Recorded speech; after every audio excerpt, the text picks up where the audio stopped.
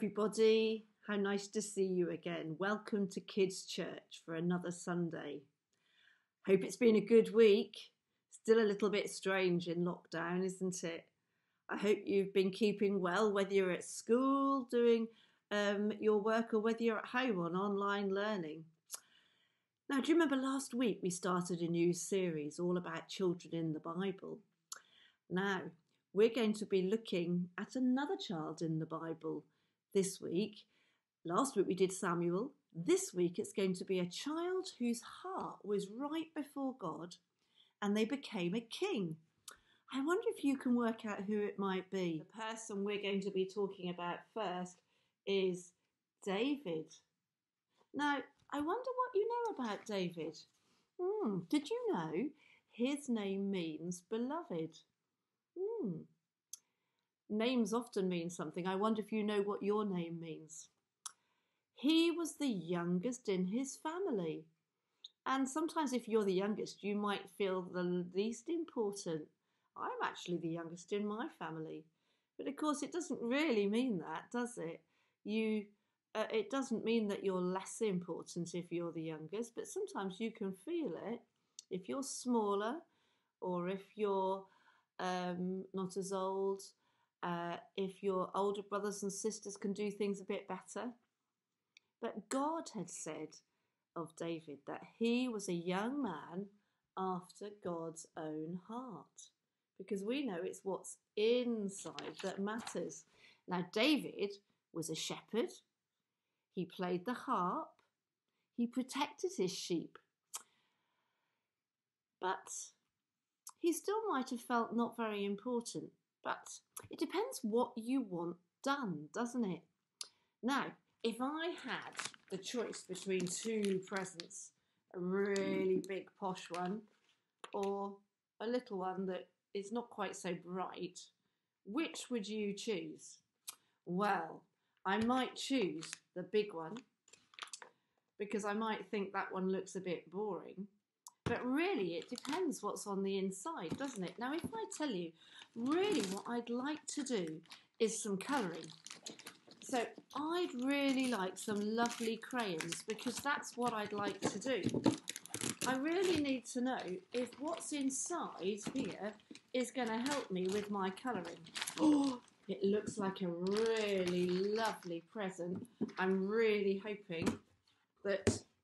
Oh, that's not very good, is it? It's not going to help me because there's nothing inside it.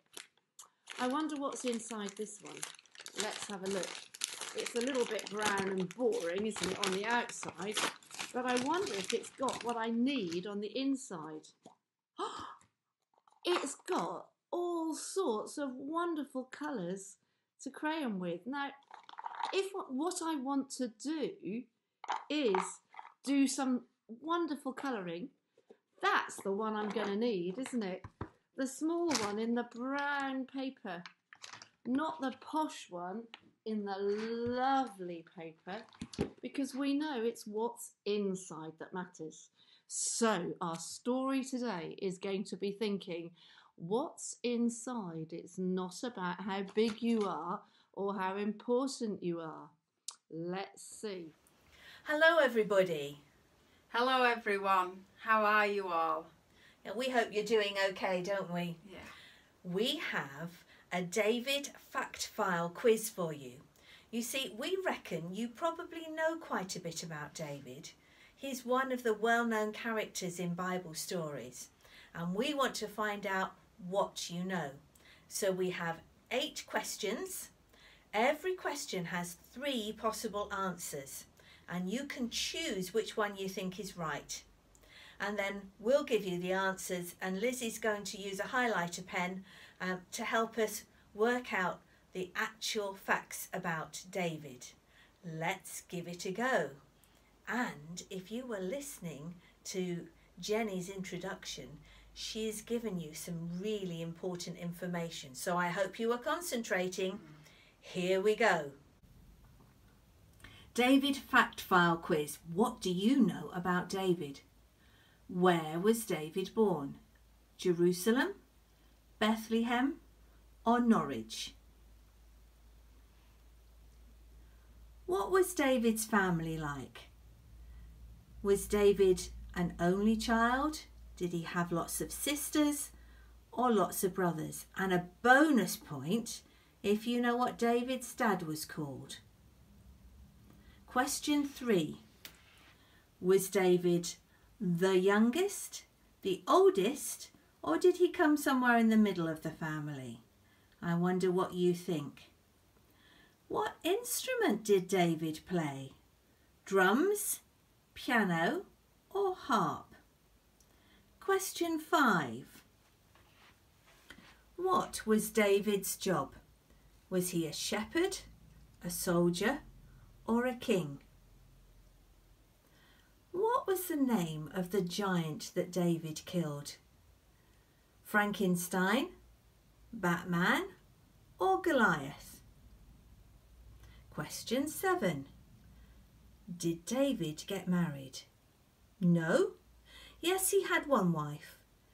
He had several wives. And the last question, how long was David king for? 4 years, 40 years, or 14 years? I wonder what answers you came up with. Let's find the answers now, and Lizzie's going to help us.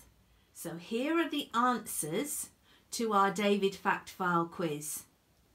Where was David born? Jerusalem, Bethlehem, or Norwich? Lizzie, what do you think? Bethlehem. Bethlehem. Give yourself 1 point if you got Bethlehem. Number 2. What was David's family like? David was an only child, had lots of sisters, or lots of brothers. What answer did you choose? Well, he had Lots of brothers. lots of brothers. 7, in fact. Now, we offered a bonus point if you knew what David's father was called. So, anybody know? Lizzie, would you write up the name of David's father for us?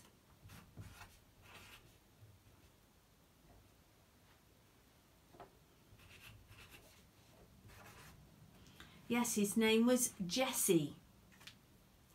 Question 3. Was David the youngest, the oldest, or in the middle of the family? What did you choose? He was The youngest. the youngest. Number 4. What instrument did David play? Drums, piano, or harp? Jenny told us this one if you were listening. He played The harp. the harp.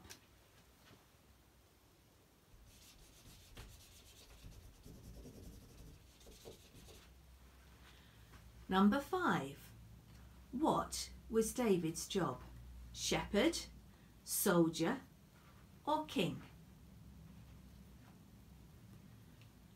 Now, this one's a bit tricky. If you said shepherd, you were right.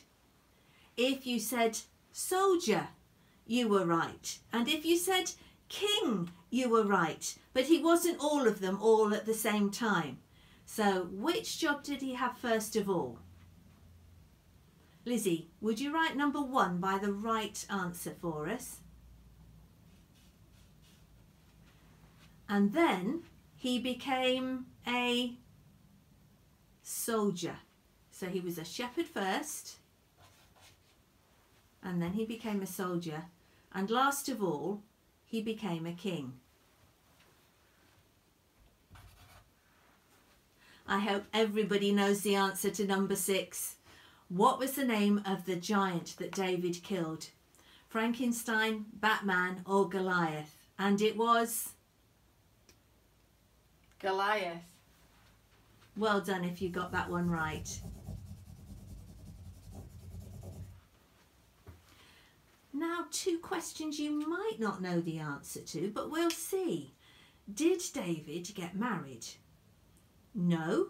Yes, he had one wife, Or, yes, he had several wives. And the answer is C. He had several wives.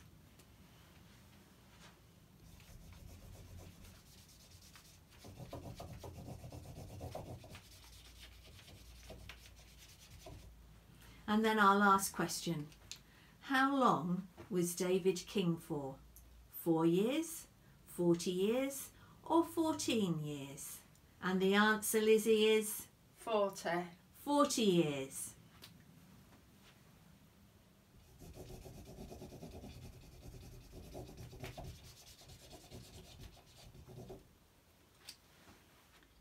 So there you have it. David was born in Bethlehem. He had lots of brothers, and his father was called Jesse. David was the youngest, and he played the harp. First of all, he was a shepherd, but then he became a soldier, and then the king. He killed a giant named Goliath. He got married, and yes, he had several wives, and he was king for 40 years. Well done if you got all of those right. Jenny is now going to tell us part of David's story. So, our story is called A New King. I hope you like my crown. God's people wanted a king. But Samuel said, "But God is your king." But the people just kept saying, "We want a king. We want a king." God knew that he could look after the people the best. But God's people were really determined. They wanted to be like everyone else and have a king. So in the end, God said, "Okay, I'll give you a king." Now the new king was King Saul. He started well, but oh dear, he didn't listen to God. Do you remember the story last week where we were listening and thinking how Samuel listened to God? Saul didn't listen to God or obey him.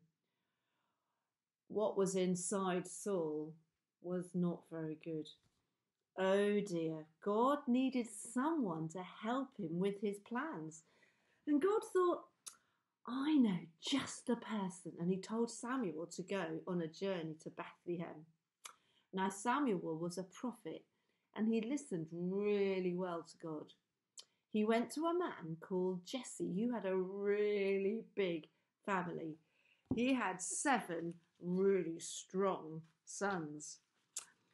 And if you wanted a king, I wonder what you'd choose. Well, in those days, people wanted somebody who was going to be really strong and powerful, maybe handsome, rich, brave, important. So when Jesse went and looked at each of the sons, when Samuel went and looked at each of the sons, when the first son came, he was really big and strong. But Samuel said, "No, that's not the one."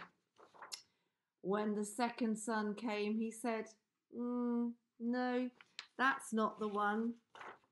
The third son came, he was not quite as tall. "Is that the one?"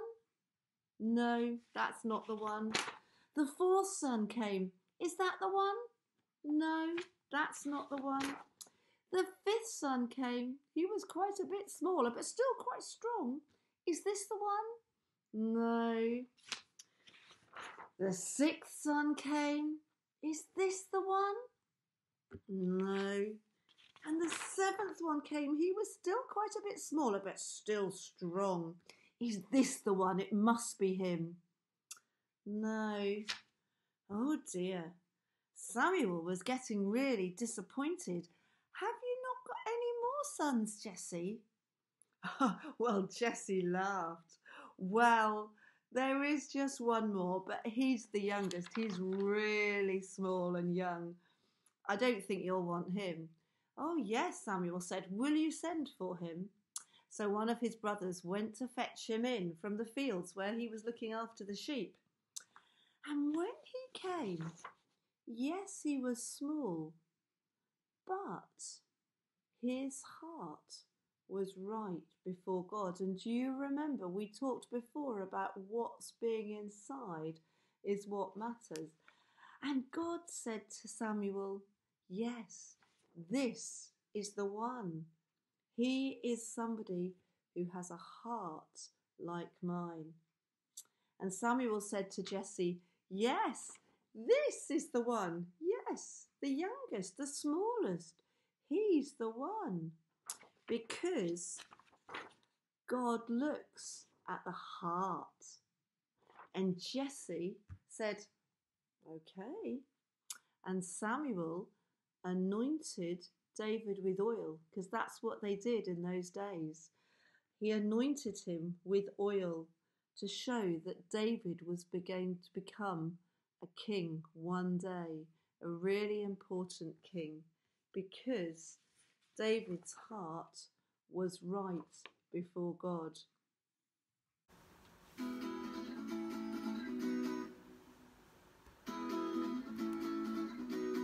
Play it, boys.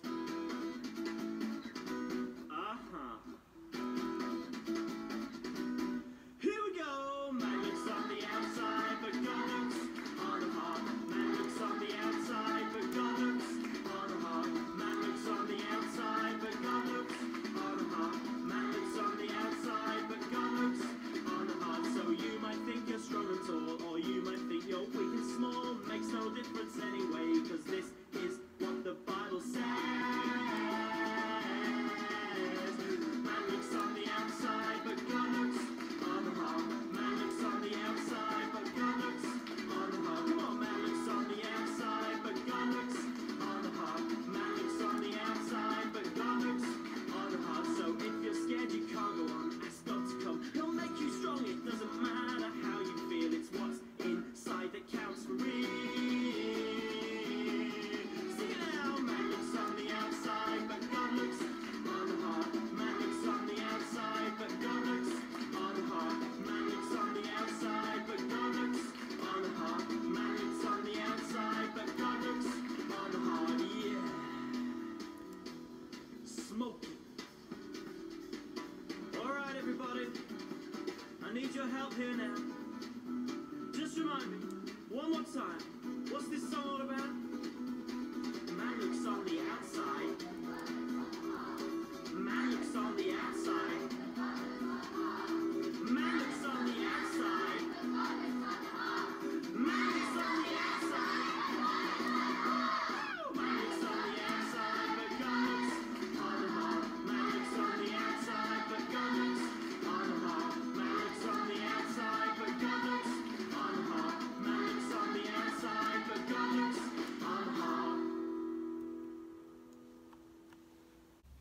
I wonder if you've ever done a timeline. It gives you a chance to look at somebody's life and put in all the important things that happened to them. We're going to do a timeline for David. We actually know quite a lot about David from the Bible, so we can put together quite a lot of information about him. First of all, we know he was a shepherd, and he looked after sheep when he was young. Let's have some sheep in there. But we also know that while he was young, he started to love and follow God. And Jenny told us the story about how he had a heart for God. God knew what he was like on the inside. We also know that when he was young, he learnt to play the harp. And in the Bible, we have a book called the Psalms, and lots of David's songs are in the Psalms. So we don't just know about what he did, but we also know about what he felt, because in his songs, he tells us what he's found out about God. He talks about the happy times, the sad times, the difficult times, and how all the time he knew that God was with him, helping him. Now, something very, very important happened. Probably the most famous story of David happened while he was still a shepherd. If I put 5 little stones down there, that reminds us of the time when David, as a shepherd boy, went to find his brothers who were in Saul's army, and they were facing a big threat. Goliath, a 9-foot-high soldier, kept sending out this threat. Come and fight me. One of you come and fight me. And if you can win, we'll all belong to you and serve you. And if I win, then you'll all be our servants. Well, David, trusting God, knowing how big God was, offered to go and fight Goliath. And he did. He didn't take armour. He took 5 little stones and his shepherd's sling. And God gave him an amazing victory. So that was a really important point in David's life. And that changed what he did. He stopped being a shepherd and he started being a soldier. He began to work for King Saul. Let's put some armour in here. We've got a shield, a helmet, and a sword. Now, David was a very good soldier. In fact, he was so good, he ended up leading Saul's army. And he had lots of victories against Israel's enemies. The only trouble was, King Saul got jealous. Do you remember Jenny told us that King Saul had stopped listening to God? Well, he started being very jealous of David, so much so that he tried to kill David, and David had to escape. And for a while, for several years, David was hiding in caves and woods, constantly on the move, because Saul kept trying to find him to kill him. So parts of David's life were really, really tough. But he knew that God was with him. In the next part of David's story, after King Saul died, David became king. And he moved the capital city to Jerusalem, and he brought God's special Ark of the Covenant to Jerusalem and encouraged everybody to worship and love and serve God. Now, was David always a good king? He was a pretty good king, but he didn't always get things right. He wasn't a very good dad, and so he had lots of problems in his family. And he made some really bad choices.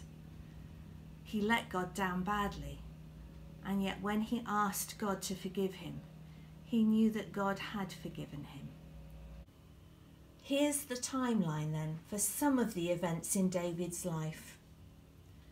What was really important was that David knew that God had a plan for him. He said in one of his songs, we find it in Psalm 37, "The Lord directs the steps of those who love him. He delights in every detail of their lives. Though they stumble, they will never fall, for the Lord holds them by the hand." David knew that God had a plan for his life. And God has a plan for our lives too. For you and for me.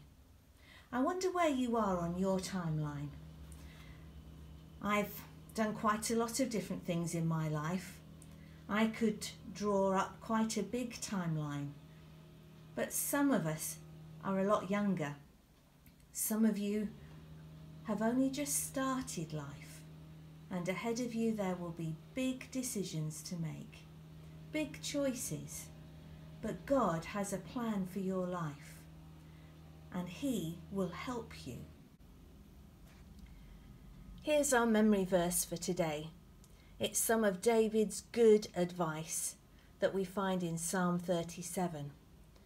Commit everything you do to the Lord. Trust him and he will help you. Psalm 37 verse 5. Commit? What does that mean? Well, it means give everything we do to the Lord. Invite him to be part of every part of our lives. If we do that and we trust him, we know that he will help us. So let's say it together. Commit everything you do to the Lord. Trust him and he will help you. Psalm 37 verse 5. Commit everything you do to the Lord.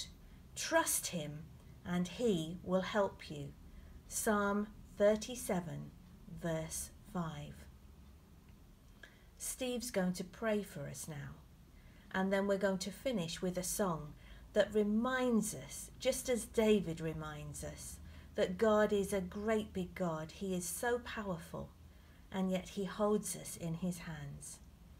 And he has a plan, and he wants us to be part of his plan for our lives, his plan for his world. We'll see you soon, and next time we'll be looking at another child in the Bible. Surprise! Hi Kidz Church, I hope you're all doing well. I hope you've enjoyed the story this morning about David and reminded that God loves us all and has plans for us all, yes. So I'm going to finish with the final prayer as we finished Kidz Church this week. So here it goes. May the Lord bless you, keep you safe and help you. May the Lord smile on you and be kind to you. May the Lord take care of you and give you his peace. Amen. Stay safe and stay close to Jesus. Our God is a great big God.